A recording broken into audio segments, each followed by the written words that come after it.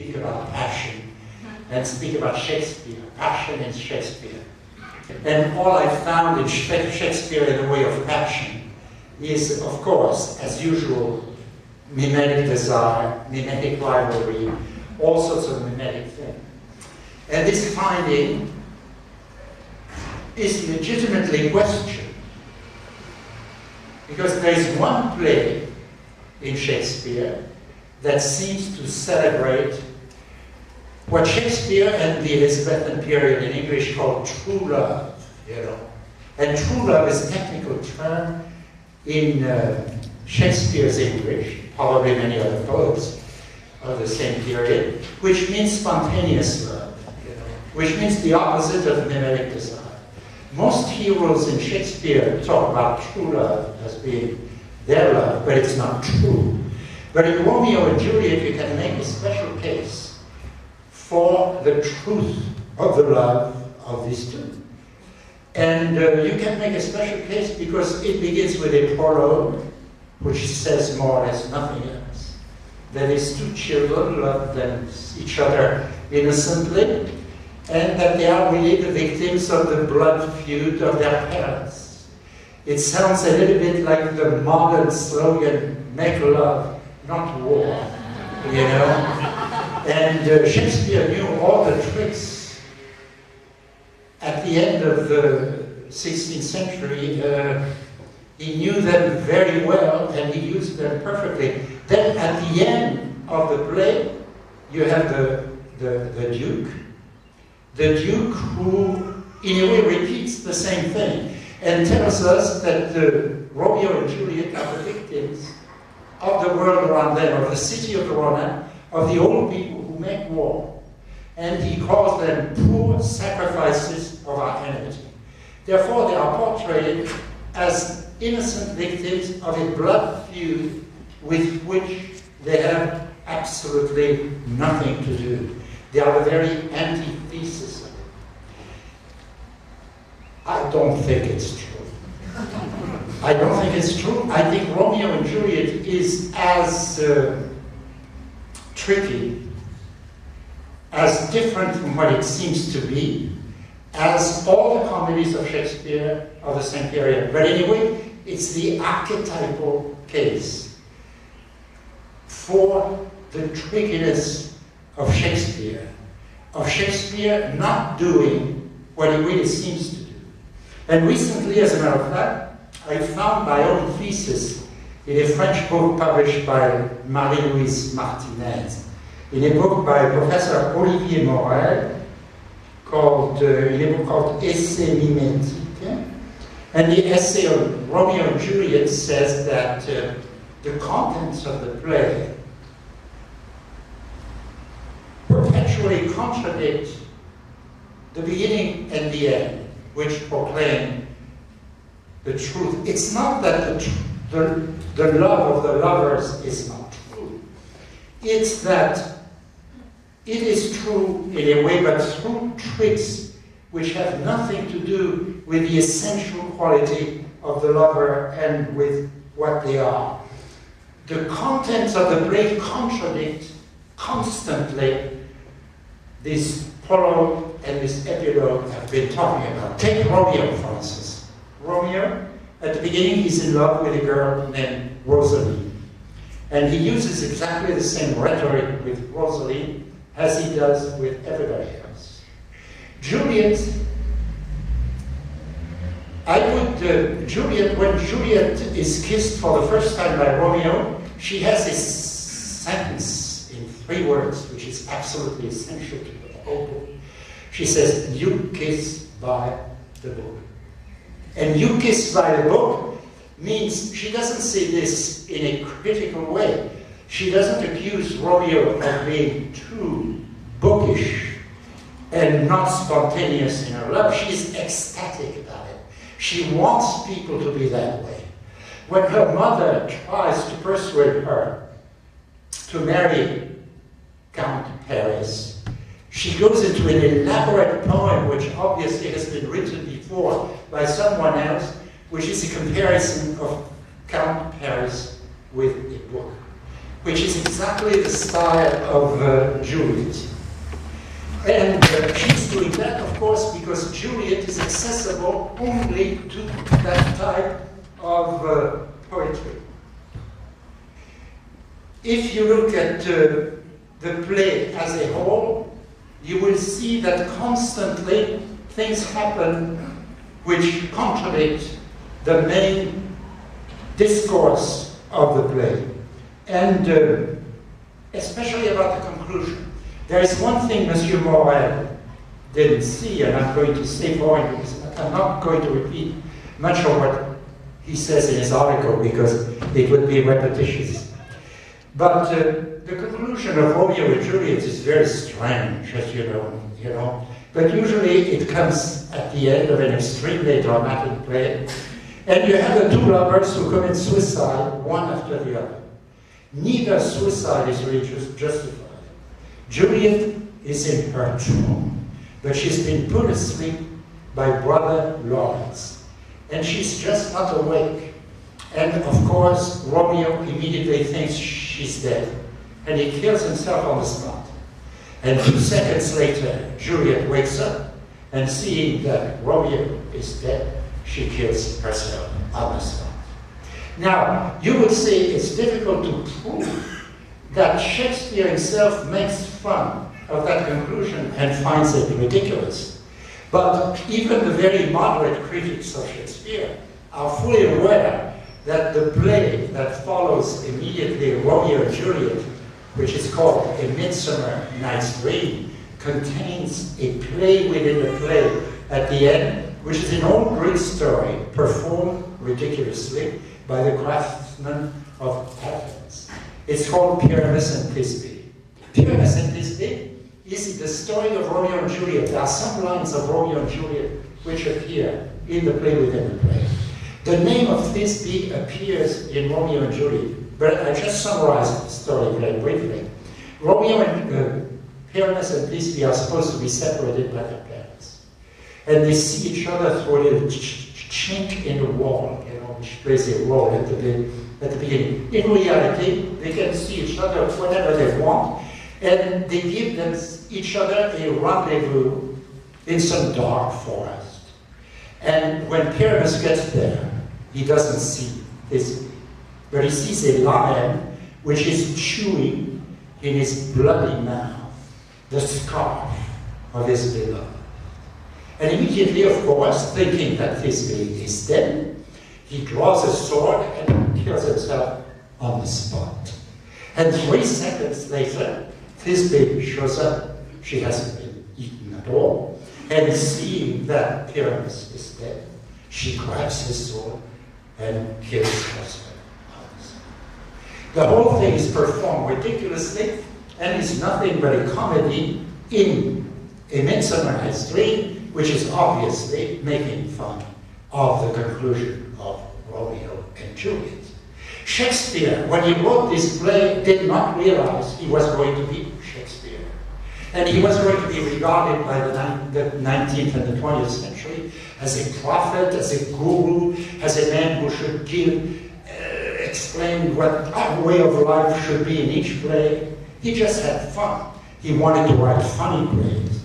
And I'm pretty sure that there were, to him as to modern movie makers, 2 types of theater goers. There was the average theater goer who would swallow the story of Pyramus and Thisbe or the story of Romeo and Juliet whole without bothering with it.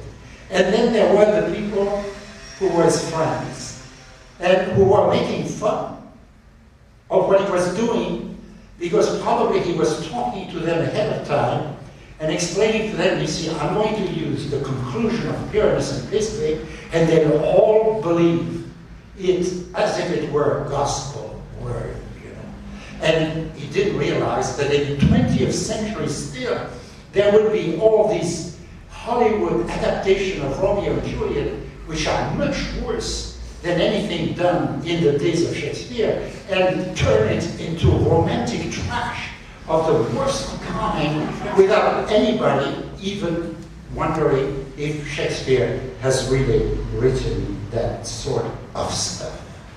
You know, so the question is, the traditional critics, you know, of 50 years ago when I started to be interested in Shakespeare, they called themselves the serious critics, and God knows that they were serious. You know.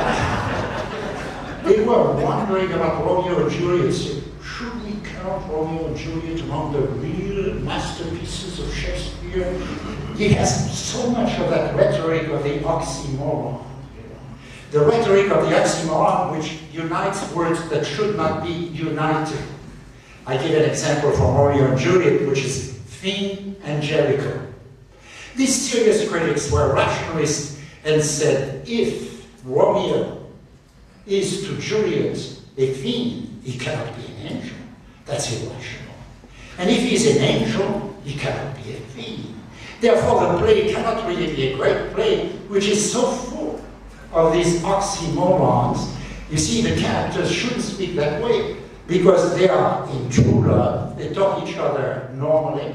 They never fool each other.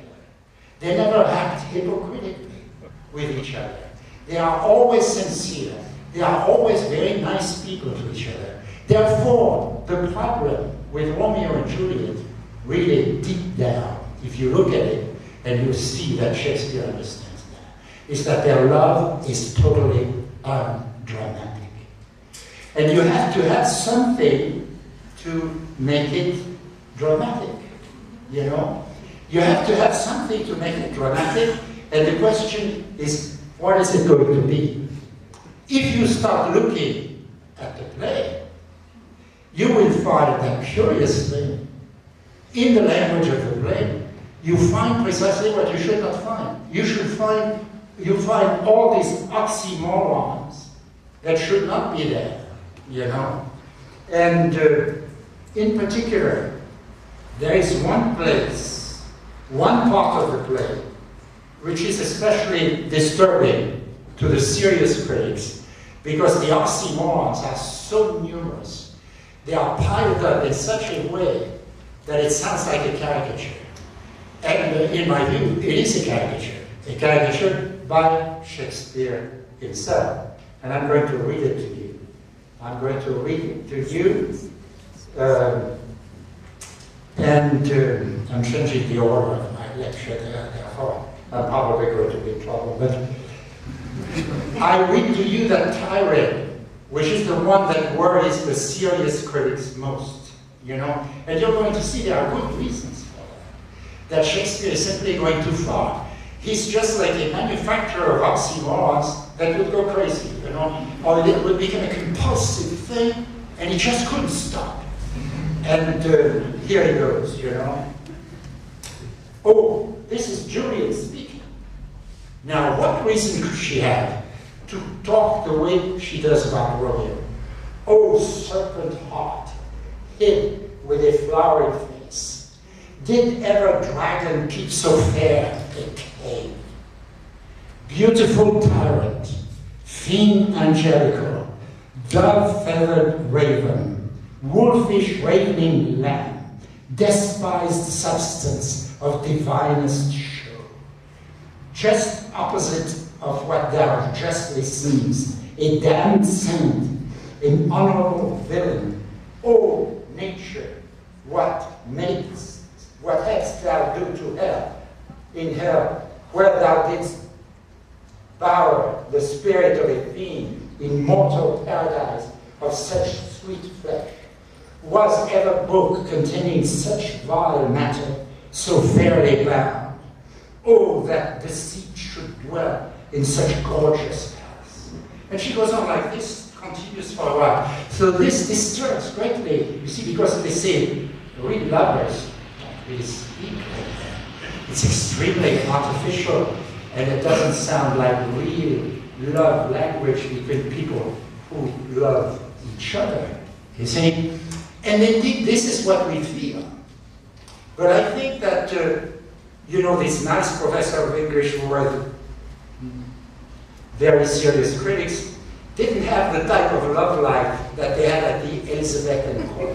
I think that the Elizabethan court, that type of language just as it did at the French court at the same time, so because the rhetoric of the oxymoron is very abundant in Shakespeare, inevitably, but it's also there in all English poetry, but it's also there in Italian poetry, it's there in Spanish poetry, in French poetry, and I don't know if they already wrote German poetry at the time, but it's certainly was there.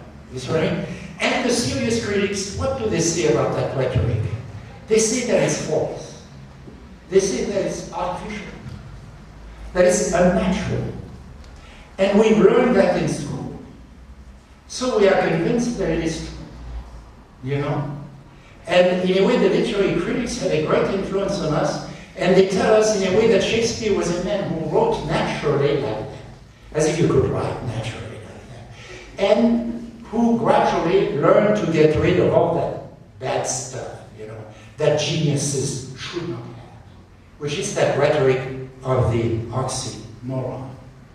And of course, the rhetoric of the oxymoron doesn't work for the type of love Romeo and Juliet are supposed to have for one another.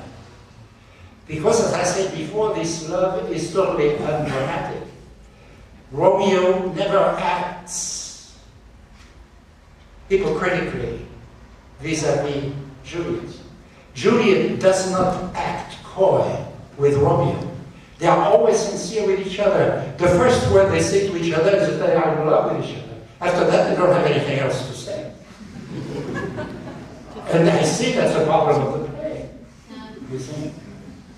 But so, finally, they use that language, and Shakespeare shows us these kids using that language the way we do.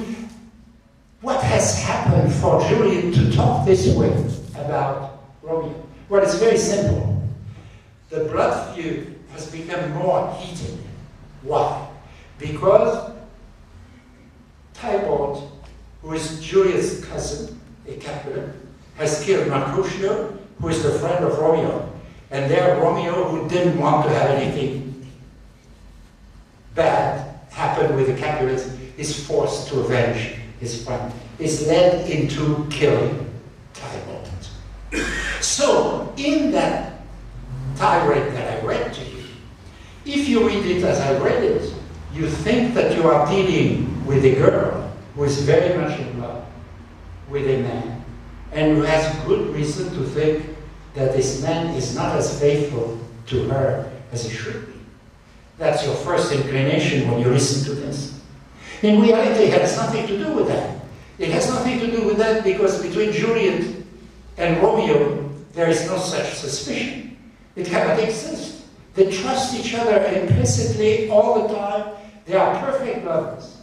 And Shakespeare has decided to create the perfect lovers. Once in a lifetime, in his whole career, he wants to create the perfect lovers. So how, in my view, as a poet of the 16th century, he's forced to use that language. He's forced to use that language because intense love of the kind you have in the Elizabethan play and all the comedies of Shakespeare works like the oxymoron. It's a product of mimetic desire. And the lovers are always rivals of each other. In other words, you always fall in love with a girl who refuses to pay the slightest attention to you. As soon as she pays attention to you, you're very happy for a few seconds, but after that you're disappointed and your love affair is really at an end. We are in a world where the erotic world is entirely predicated on its own failure, on its own constant failure and unsatisfaction, which is anyway the love of the French poetry at the same time and so forth, where dissatisfaction is absolutely essential. This love is not peaceful by definition. So, in a way, Juliet, she takes advantage. This is going too far, I speak. She takes advantage of the situation, which is the murder of Tybalt, in order to speak about Romeo like a lover of the time. For the first time, she has a real opportunity to do it. And we can see this because Shakespeare insists very strongly, awkwardly, but it's not awkwardness. He's wanting to show to his friends what he's really doing. The friends have heard all these oxymorons. They know that Shakespeare is making fun of them, you know. But the nurse, Romeo is really talking to her nurse. Her nurse is a very simple woman. She loves Juliet, but she hates that affair with Romeo, with the Montague, with the enemy, and so forth. So she's very happy to hear that. She thinks that Juliet has turned back into a regular Capulet. And she shouts, "Shame come to Romeo." You know? And immediately, Juliet jumps on her, absolutely furious. And she reveals the truth of the tirade that came before. Look what she says. "Blistered be thy tongue for such a wish. Shame come to Romeo. He was not born to shame, but on his brow shame is ashamed to sit. For 'tis a throne where honor may be crowned, sole monarch of the universal earth. Oh, what a beast was I to chide at him." You see what I mean? She contradicts completely the preceding tirade in order to show us, to show the nurse, who is her sole audience, what she really meant. But the audience in the theater is really like the nurse, a little bit or in between, doesn't really know. Only the friends of Shakespeare understand the double entendre all over the place, that Shakespeare is making fun. He's using the oxymoron in a way that is not permitted. In order to be real love language in the Elizabethan sense, there must be violence in it. And the violence cannot be provided by the relationship because it's not there. At one point, Juliet actually offers to Romeo to play hard to get. If you want me to play hard to get, if it could inflame you further, I would do it. But she does it so innocently, so naively, that she destroys the possibility of such behavior as she speaks. In other words, there can be, I repeat, absolutely no drama between Romeo and Juliet. And there cannot be no love poetry in the Elizabethan sense.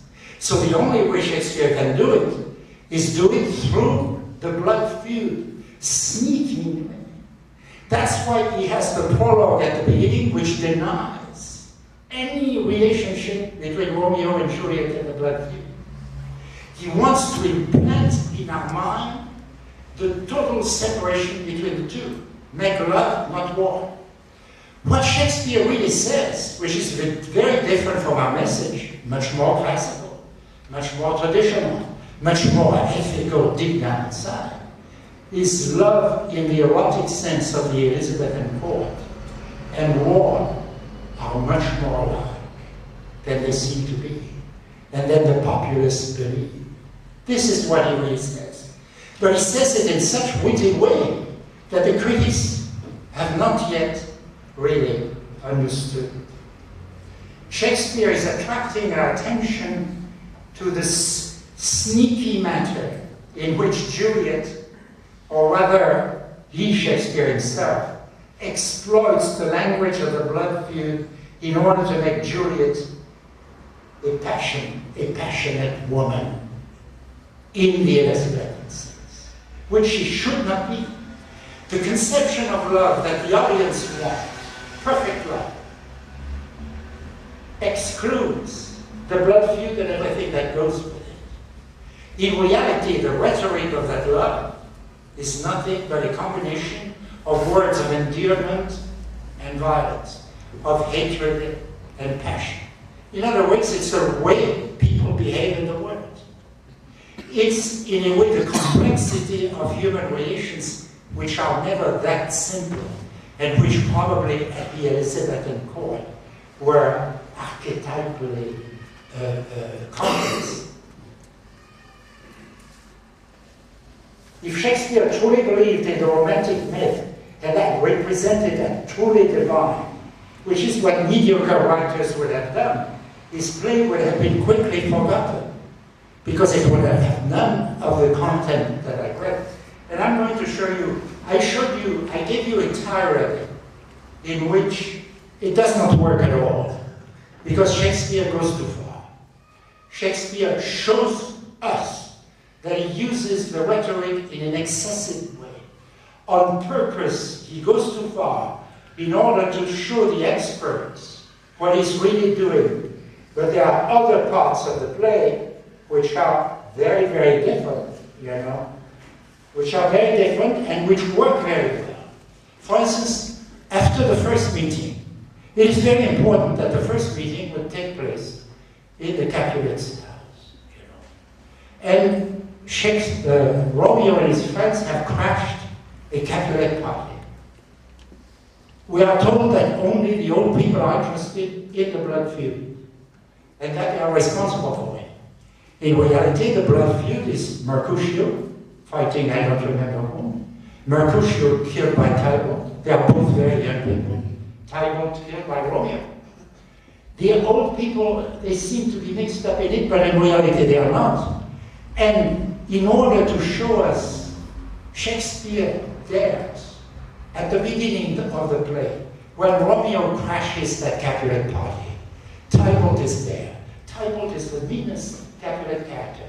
He wants to kill Romeo on the spot. And Romeo is saved by whom?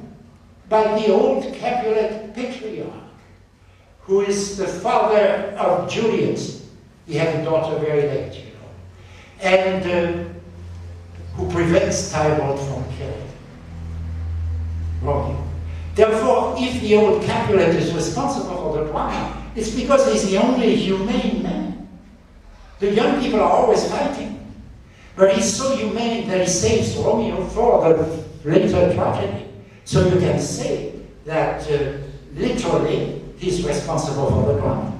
But because he's much more humane than the young people, I'm defending the old people, as you see, in that way. It's very important. And the fact, you know, there are tyrants. In France, they had a new word, they've coined a new word recently, you know, which is, there are many bad signs for the French language right now, but there's a good one. They coined a new ism, which they call jeunisme. Jeunisme from jeune, young. So it's really like youthism, the cult of youth. The youth cannot do anything wrong, they are always right, they are peaceful, loving, they are going to save the world each generation. I've seen that happen at least a dozen times in my life already, and it's going stronger than ever. And youthism is certainly there, because I'm going to show you what Juliet talks about. The kind of find the quotes that I have there. But, oh yeah, that's pretty good. Well, I'm going to find it for you.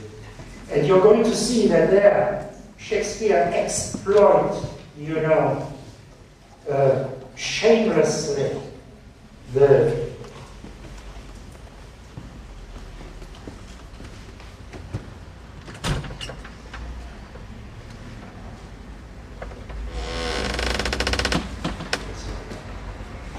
but old folks, men feign as they were dead, unwieldy, slow, heavy, and pale as lead. It's beautiful. And this is just kind of a manifesto against old age by Juliet, which comes in, you know, for no reason at all, which is an appeal, I would say, to what I call the youthism of the audience. Yeah. But I go back now to the main dish on my talk, which is the oxymoron, you know. And most of the time the oxymoron is used in such a way that it sounds very good, it sounds powerful, it doesn't sound ridiculous. But as soon as you start reading the text carefully, you see that there are two meanings. And one of them is very simple, it's very literal. It simply means, most of the time, that Juliet is a Capulet, and that Montague is a Romeo. Listen to this. After the first meeting of Romeo and Juliet at that party I mentioned before, Juliet is alone, and she thinks about her love at first sight for Romeo. And she says, "My only love sprung from my only hate. Prodigious birth of love it is for me, that I must love a loathed enemy." What does it mean? It means simply that Romeo is a Montague, and that Juliet is a Capulet, and that their two families have been at war. And of course that Juliet fell in love with him. But look at the language.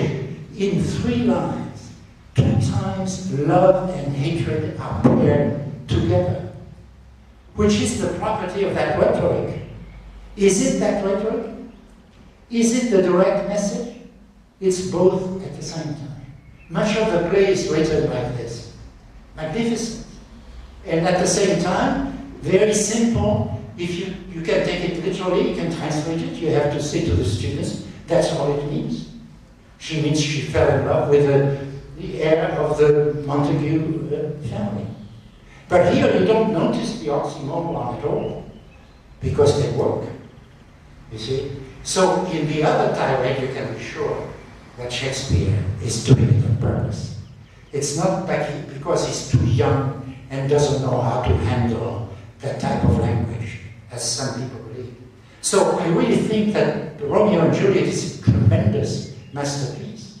But it's not a masterpiece in our sense, because we fetishize art.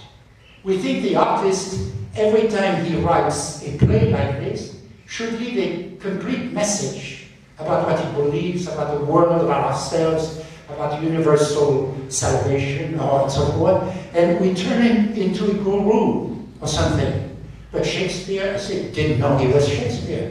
He was having tremendous fun, and he was a tremendous poet, and he was writing and doing it in a way which made it acceptable to his audience and hid from them what they didn't want to know about the fact that when they loved, they were exactly like Romeo and Juliet, but they didn't want to acknowledge it. Therefore, they had to have the myth in front of them and not the reality. But Shakespeare here can give us both the reality and the myth in the same language, which is absolutely extraordinary. But you know, the most fantastic scene, from the point of view of what I'm saying, is the balcony scene. When people think about Romeo and Juliet, they think about the balcony scene. And they think the balcony scene, you know, Romeo climbs the balcony. It's a balcony scene to destroy all other balcony scenes. Well, the problem with the balcony scene is that Juliet is perfectly ready. She doesn't push back. She doesn't have, you know, the shame that a normal girl should have, or she doesn't turn away from him at all. She greets him with open arms. Therefore, climbing the balcony and getting into Juliet's room is absolutely nothing dramatic at all. Therefore, where does the drama come from? Well, I'm going to read part of the balcony scene to you, and you're going to be very surprised, because no one ever reads these things, really. They talk about them. They turn them into a myth. Juliet, Romeo is climbing. If they do see thee, they will murder thee. Who is thee? Who is they? They are the mafia of the Capulet family. They are hidden in the bushes. They are ready for such a case as anyone who would climb Juliet's, and they would kill 12 Romeos before breakfast without any problem. You see what I mean? So, what does Romeo answer? Alack, there lies more peril in thine eyes than 20 of their swords. Look thou but, sweet, and I am proof against their enmity. So, in other words, we must believe that there is something about Juliet that makes the love difficult there, but it's not true. The only enemy are the Capulet henchmen. The only drama in that scene is provided by the Capulet engine. And see on your faces that maybe I'm going to have to face a hostile bunch of people. So Juliet continues, I would not for the world this sordid. She doesn't say, move away, you bad men who are trying to get into my room. She talks about the soldiers and her parents.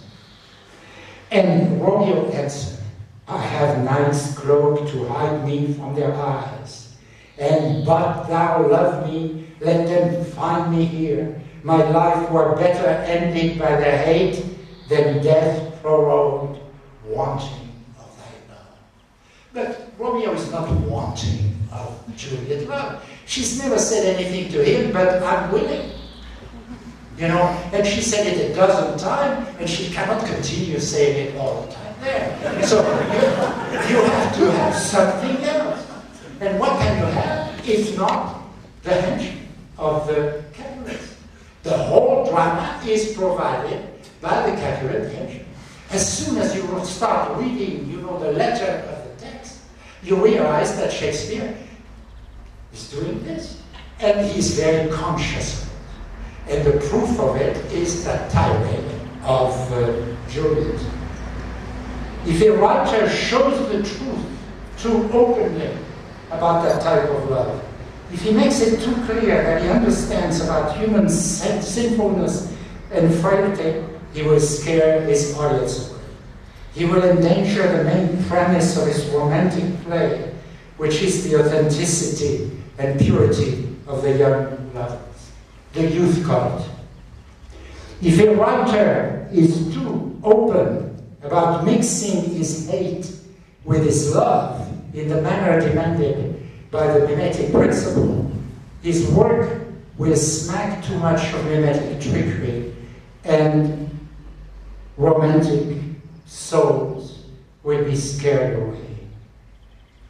And Shakespeare can manage a road in between there, which works practically all the time.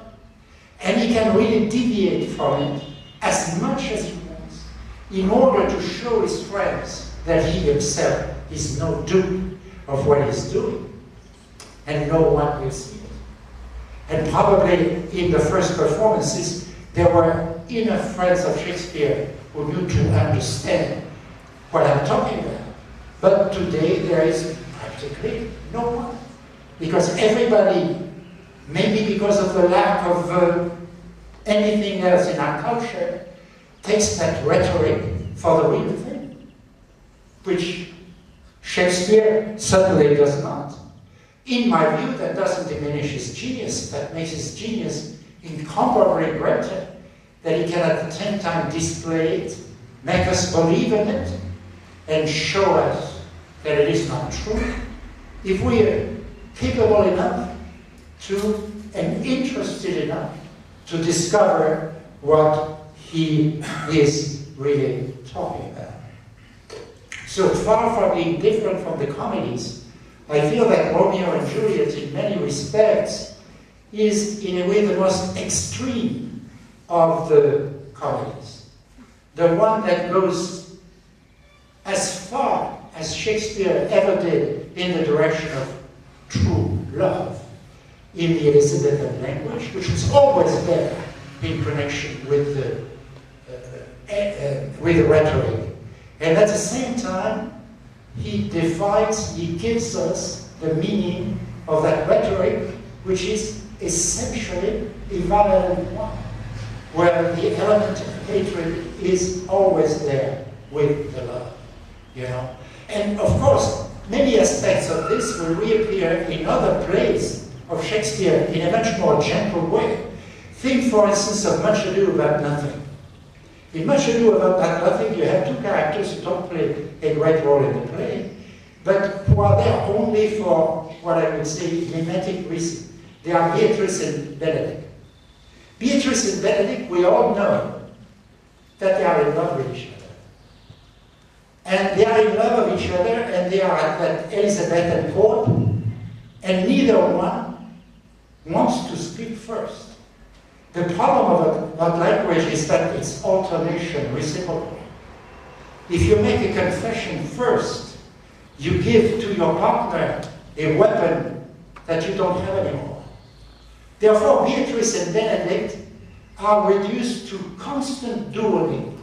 They are like these racers, these bicycle racers, you know, neither one must start first, because the one who starts first is in a bad position, because he will protect the one behind. So the main thing at the beginning is never to start, to wait as long as possible. This is what Beatrice and Benedict are doing. So each time they meet, they exchange insults. They exchange insults and they make fun of each other. But the play is full of good angels who understand the situation perfectly and manage to inform both sides that it's pretty safe to speak, that the other side is convinced and is in love and so forth. But we need the mediation of outside people in order to make a harmonious contact between these two people. And you have many such things. As a matter of fact, the formula, Shakespeare is so mimetic that he uses parallel formulas that are definitions of mimetic desire from play to play. If you look at Much Ado About Nothing, everything is hearsay. You overhear something about someone, then you tell someone else, and then you arrange or disarrange a love affair. And Shakespeare has the formula in the middle of it, love by hearsay, which is a magnificent definition of mimetic desire. But in A Midsummer Night's Dream, which is a very different play, but at the same time the same play, he has the character talk and at the end say, oh, what hell it is to choose, even though they do nothing else, to choose love by another's eye. And if you look at Midsummer Night's Dream, the whole play is based on vision. Everything is seeing. Everything is seeing what you should not see, and what disrupts the game. And if you look at Much Ado About Nothing, everything is hearing, overhearing. There are always hedges, trees there, and people are listening to what they should hear, and so forth. Romeo and Juliet is a play which is very similar, but at the same time is much more tricky, because it calls itself, and it is a tragedy. Therefore, I think Shakespeare there can be caught red-handed doing his job as a playwright, which is to create illusion. Thank you very much.